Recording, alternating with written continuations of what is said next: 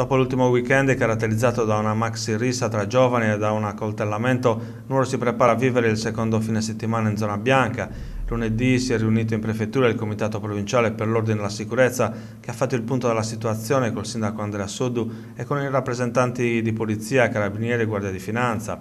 Nel corso del vertice, presieduto dal prefetto Luca Rotondi, si è deciso di rafforzare il dispositivo di controllo di piazze e strade del capoluogo da parte delle forze dell'ordine e della polizia locale, questo al fine di evitare che episodi simili a quelli di sabato e domenica si ripetano. La finalità è quella di evitare possibili conseguenze sia sul fronte dell'ordine pubblico che su quello sanitario, con controlli stringenti. E proprio per evitare assembramenti e situazioni a rischio, ieri sera il sindaco di Nuoro Andrea Soddu ha approvato un'ordinanza che recita così: in caso di assembramenti di persone su strade e piazze tali da rappresentare un rischio per la salute della comunità, la polizia locale e le forze dell'ordine possono disporre la chiusura al pubblico delle aree interessate per tutta la giornata o in determinate fasce orarie. Viene fatta salva la possibilità di accesso alle abitazioni private e agli esercizi commerciali, compatibilmente per questi ultimi con le capacità di accoglienza dei clienti.